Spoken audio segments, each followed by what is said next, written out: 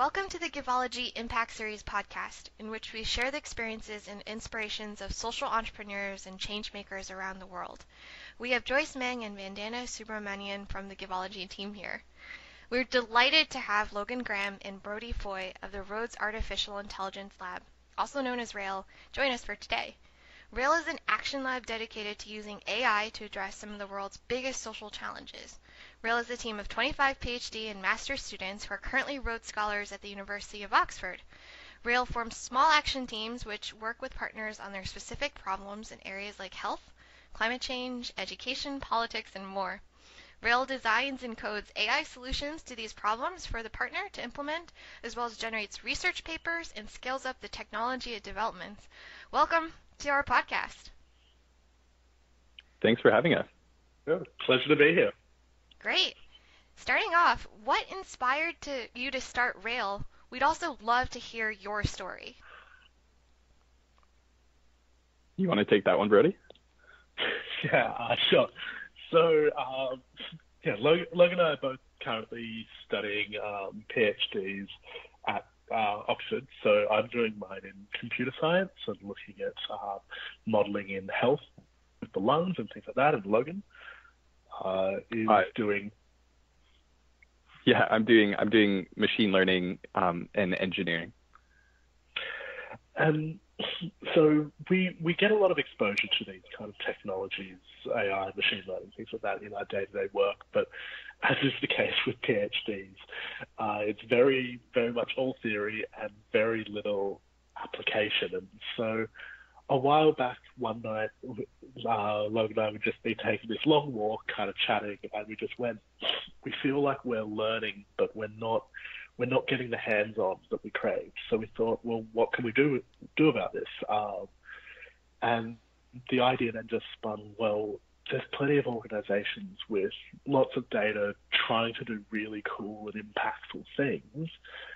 And we're in a network of a bunch of really talented young people who want to build these skill sets. So why can't we connect the two and find interesting projects, impactful projects to work on? Great. That's really, really fantastic.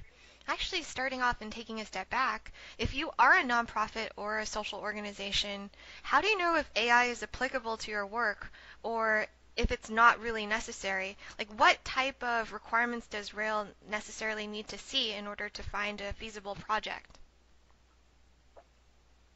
Yeah, so probably the basic rule is, while AI can be a really useful and powerful tool, if you're a nonprofit, most of the time you probably won't need it, and it may be more complex than what you need, which is just probably good data science and probably pretty simple systems. But the qualities that you need to empower AI to make an impact in your organization, there are a few that tend to go together. So one is you have lots and lots of data. And that data may have lots and lots of variables, which may take different types. If you have, let's say, many gigs of nonprofit donor data, and your objective is trying to predict which donors are more likely to donate on a recurring schedule, if there's lots of data there and lots of different types of variables, then machine learning and AI becomes more powerful at picking out patterns than just really simple data analysis does. A second reason is where there's a very, very clear and tricky predictive problem. So this depends obviously on what area the nonprofit is working on, but if there's something that you want to predict in particular, and you want a system behind the scenes to be able to predict that without having a human go in and try to create some reasonable answer themselves, which is takes a lot of time and maybe error prone, then that's where you'd want to employ machine learning and AI. But of course, the final answer obviously depends on what the nature of the nonprofit or social impact is. And so we tend to see more machine learning and AI in particular in places like health, where you have lots and lots of data and very tricky problems where prediction is really, really key. And also where you have data in the form of things like images, which very new techniques in machine learning and AI are becoming really powerful at basically analyzing and figuring out patterns in them. So the bottom line is it really depends on your situation, but there are a few things that help you know that this may be a place where you need machine learning and AI techniques. But as a nonprofit, it's worth really thinking about whether or not you do or whether or not you just need to find a data scientist. Mm-hmm.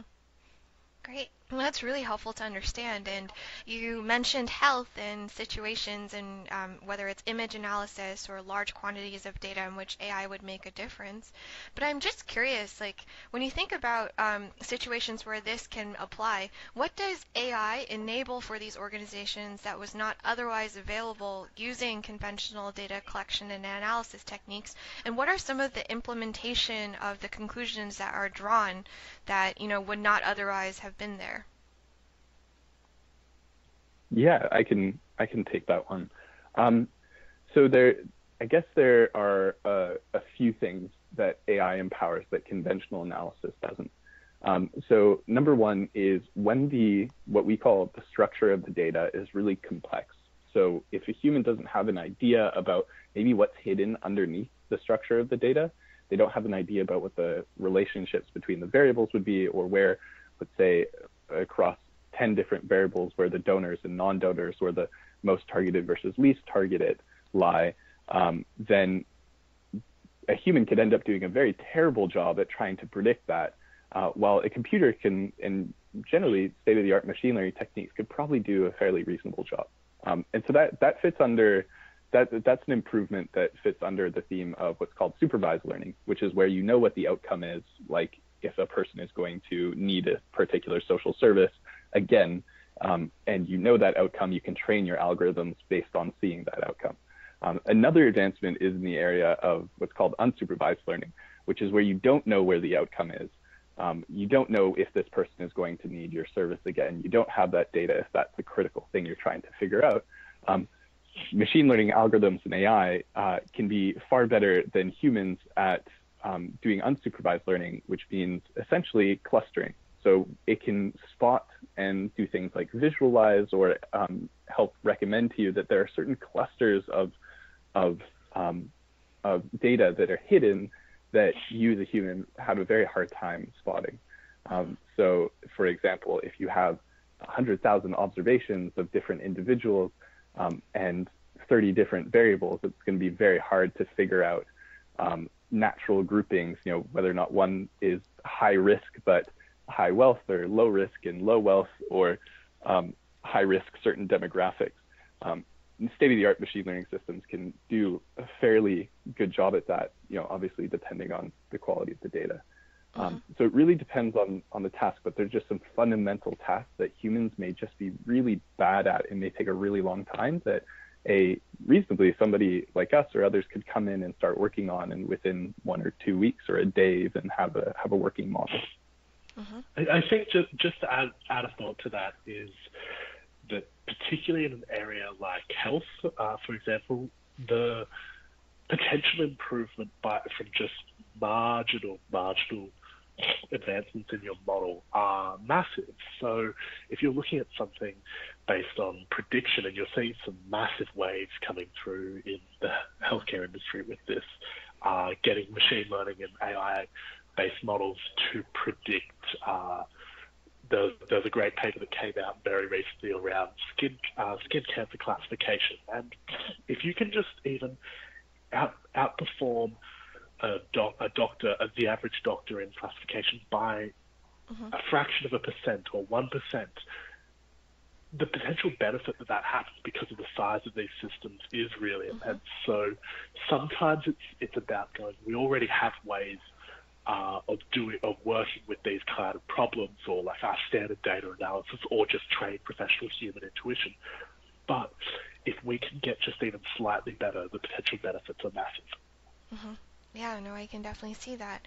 But in the process of supervised, unsupervised learning and clustering, how do you separate out trends and conclusions in the data that are actionable and important going forward versus noise or trends that emerged and look statistically significant from like a from from an in-sample perspective?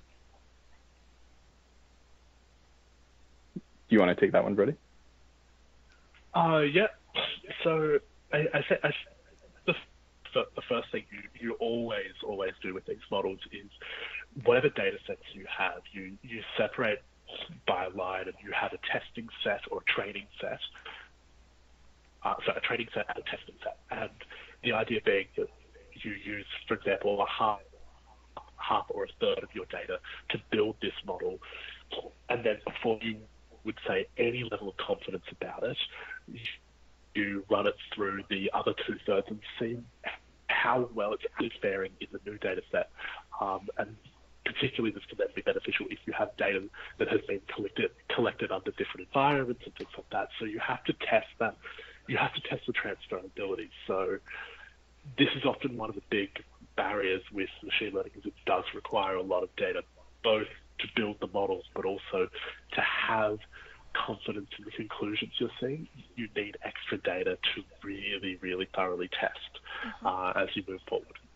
Great. Mm-hmm. One potential benefit that, or one system that anybody working with machine learning and AI may want to think about would be, you'll absolutely need training and testing sets, and it's essentially figuring out how well your system can generalize. But second, you may want to make sure that you can have a human on the other end looking at what the algorithm or suite of algorithms are doing, just to do a double check. And while that may sound intensive, that may take even less human time, the total system combined, than having a human start right at the beginning. So you may want to have a human on the other side. And in fact, any sort of machine learning project always has lots and lots of its people working on gut checks. Does this make sense? Or what parts of the subpopulation do we need to really care about? And how does our machine learning algorithm predict over them? Mm-hmm. Great.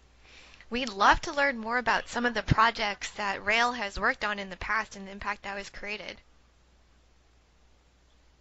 Yeah, do you totally. Want to start, Logan? Yeah, absolutely. So we started in January with 4 projects with 4 fantastic partners. And in fact, as we speak, we're effectively confirming our next round of projects, which we're really excited for. So under these 4 projects, we had 24 people on the team. So each project had 6, 5, or 7 people on the project.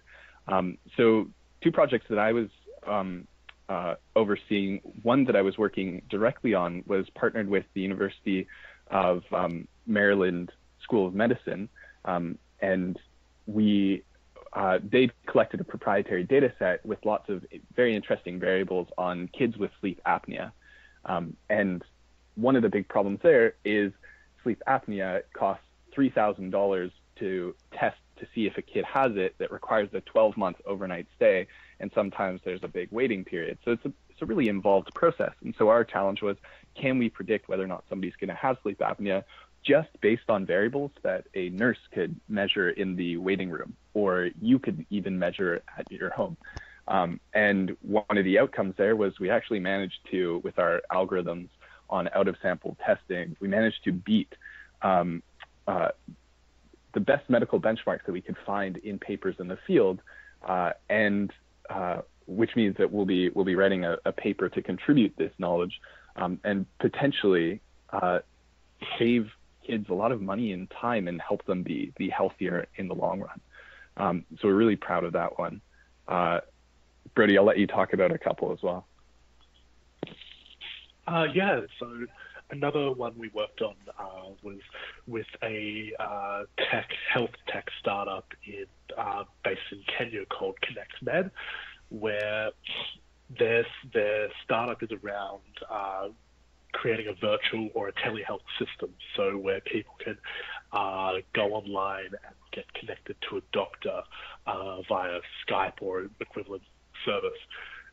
And what they came to us wanting to know was there a way where they could ask a short series of survey questions to the person when they jump online and build a good predictor for whether to recommend like self-care to the person. So just kind of go back to bed, rest up, drink plenty of water, and come back in 24 hours and see how you feel, or to go connect them to a doctor directly, like virtually, or to recommend actually get to a physical hospital, because this service is really targeted in a lot of rural areas where access to hospital may be quite difficult, and you really don't want to go all the way to the physical hospital unless you absolutely have to.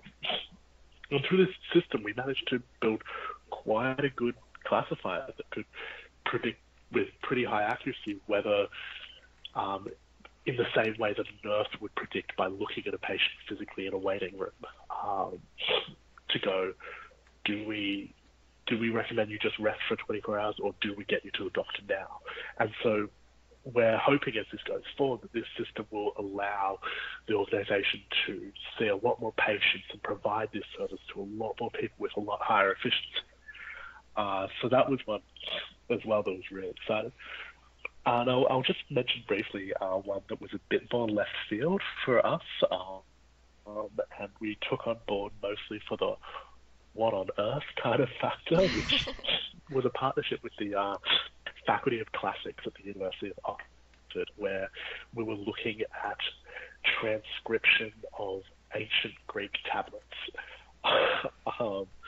which was, you have this wealth of tablets that have been collected over many years from various areas around Greece and the Mediterranean, from the Greek Empire, and a lot of tablets, when they've been converted into, like, written down from the tablet into a virtual environment, because of wearing away on the stone or chips, things like that, there are missing words and missing pieces.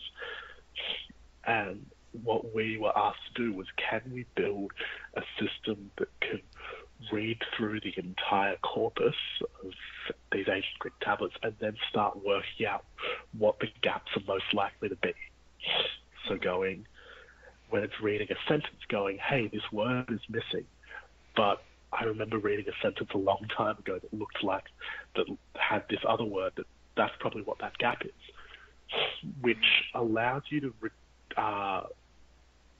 just get more information about these societies and these civilizations, and also massively reduce burden on, this is a task that can typically only be performed by someone who's quite advanced in, quite an advanced researcher who's been reading these kind of works for decades. And so it allows more people to access this information. And it's also just an exciting way to bring technology into probably one of the most technology averse fields in the world. Yeah, no, that's really incredible. Thinking about the implications of Rails work all the way from ancient Greek tablets all the way to sleep apnea. I'm curious, like, what are some of the largest challenges you face as an organization? Ooh, that's a good question. I can think of a couple right off the bat. So one is, I think we actually, and this is a really good problem, but we have so many people interested in us with projects that one of the challenges that we face is making sure that we choose the right project that we feel we can really have an impact in 8 weeks, because we have to work according to because we're all studying at Oxford right now, we have to work according to the Oxford term schedule when we're all in the same place. So we think about, well, this project is absolutely fascinating. Can we do it in 8 weeks? Funnily enough, one of the challenges we don't face is whether or not we think we can do it, because even if nobody knows the particular techniques that we need to use on a particular project, everybody's really keen to learn. So that's an amazing benefit. So that's one challenge that we have. Another challenge is another very fortunate challenge that really now that we've kind of proved that this model works, there are lots of other things that we feel we could do to scale up the impact that we're making. So one of them is turning it into research papers and contributing to the field. That takes a lot of extra time to make happen. Another is actually helping to make the implementation of our projects happen. because when you work on a project for 8 weeks, you know it really intimately. You want to make it easy for your partner to implement the system that you've been working on, because it would be a terrible thing to have it go to no use. Another is scaling up the technology, because we developed a solution to one problem, which could be applied to problems that a lot of socially impactful organizations have. And so that's a big question of how do we get our technology to help those who we didn't work with, but who could potentially use it as well. So those are three big challenges I face. Brody, if you have any, definitely chime in. I think the only other one I would add on top of that, the final challenge that I see is really being at the center of everything is the people.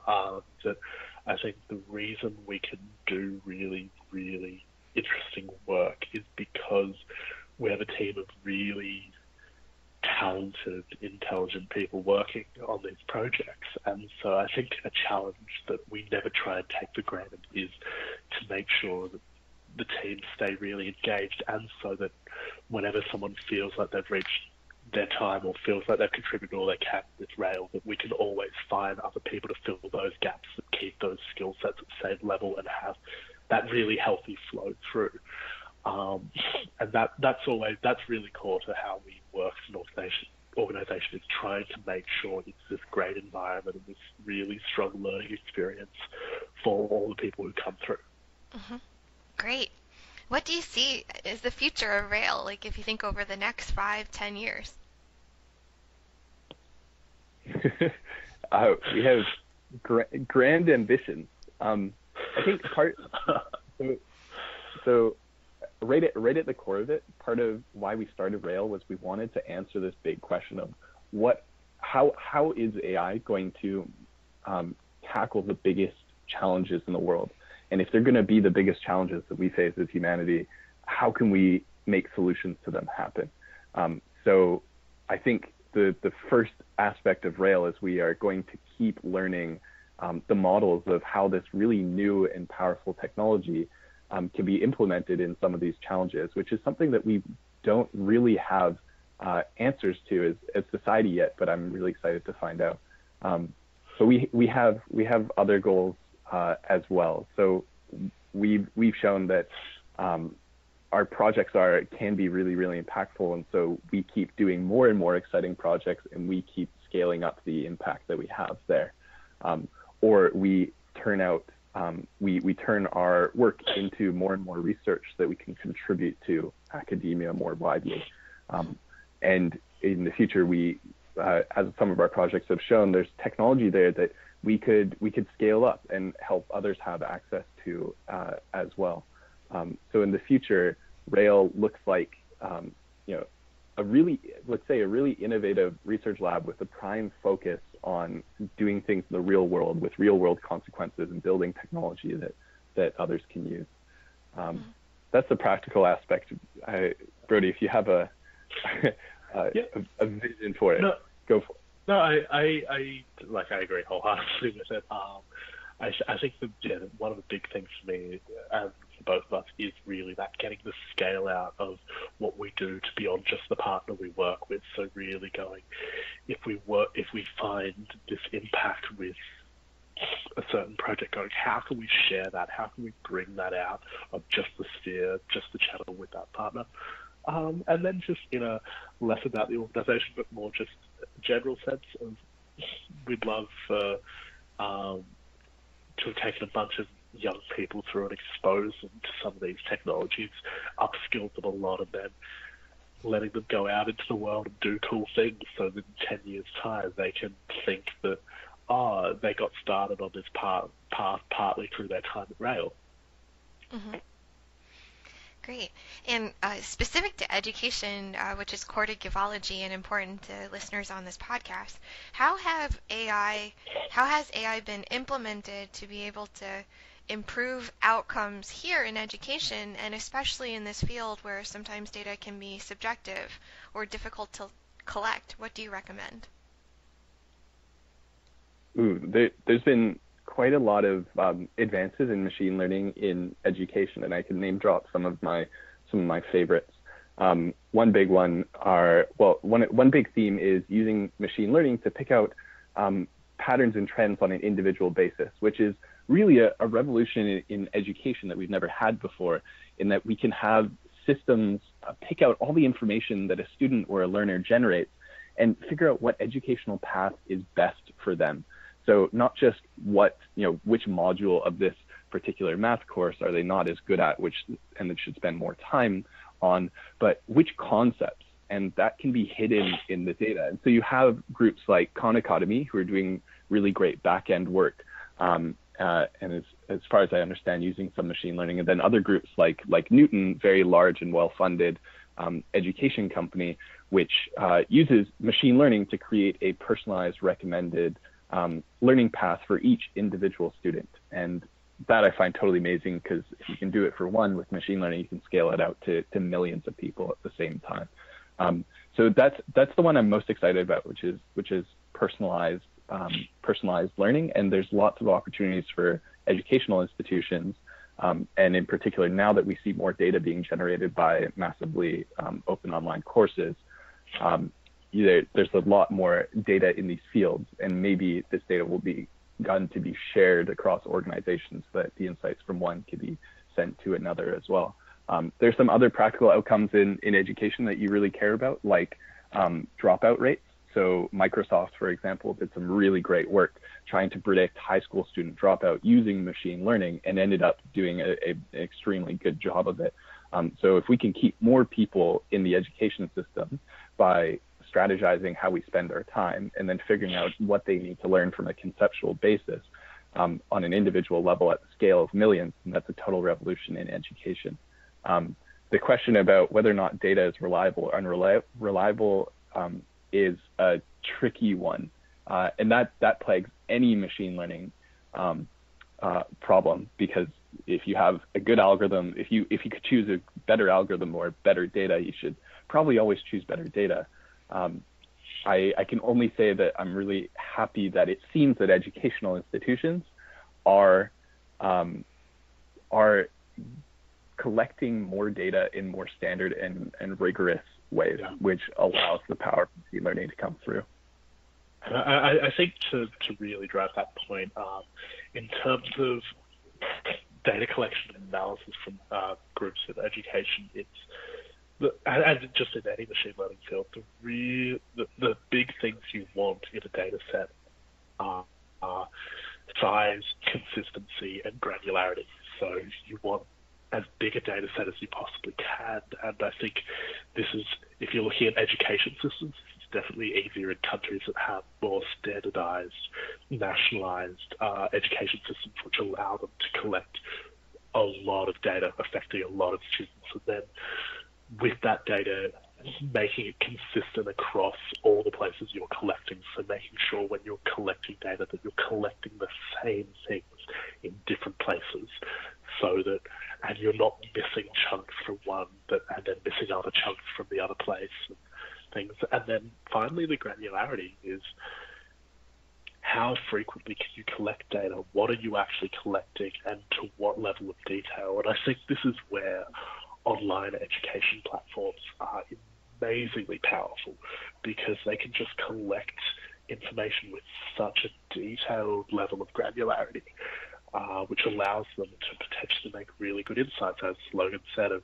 organizations like Khan Academy and groups that are trying to create personalized learning plans can do so because they're collecting data with such a fine nature. They can look at exactly what you're doing as you learn.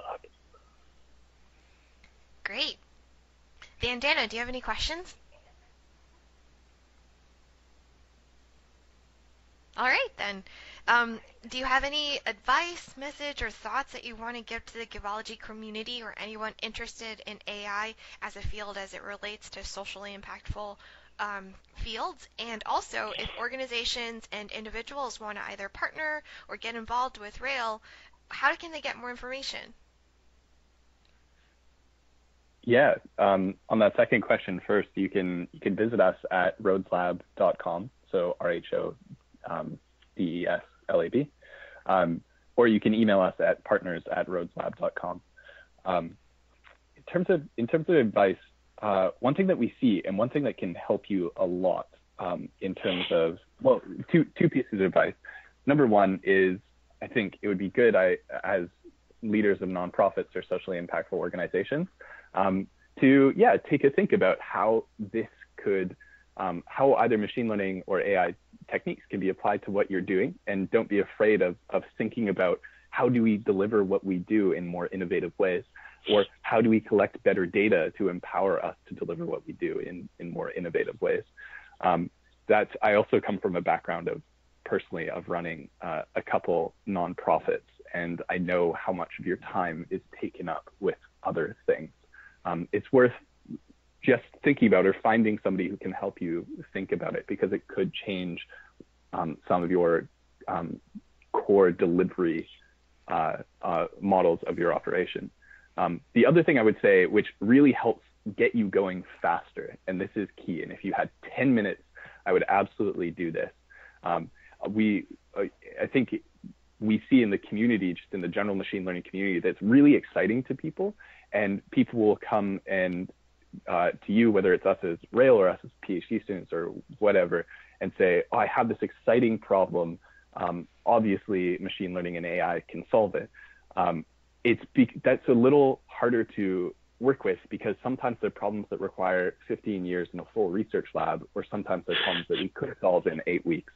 And so one thing, if you had 10 minutes of extra time, is try to break down the details of your problem. What specifically are you trying to do? What data do you think you have and that you'll need to do it? And why can't you do this already? And once you come with those specific details, it becomes a lot clearer what the line of attack is. And that helps you move faster with machine learning and AI. And I think just to close that off, when we talk about these technologies, the problems that they are absolutely best at, to go back to where we started, is prediction, clustering, and classification. Can I look at what's happening now, or data around, or all these things about a person or a place, things like that, and predict something new? Or can I look at a big data set and see what pieces are playing together, moving together, what things are all clustering together? Or do I need to be able to classify something? So take in some data and go, it's either black or it's white, it's this or that. And so those are the kind of problems. So thinking about framing the problems that you have and going, is there a way I can frame this problem that really fits strongly into one of those three categories? Because if not, chances are it's not right for these types of technologies. But if so, and you have data, that's a potential avenue. Great. Thank you so much for your time and insights today, Logan and Brody. It was so wonderful to have you join us on our Givology Impact Series podcast. Thank you.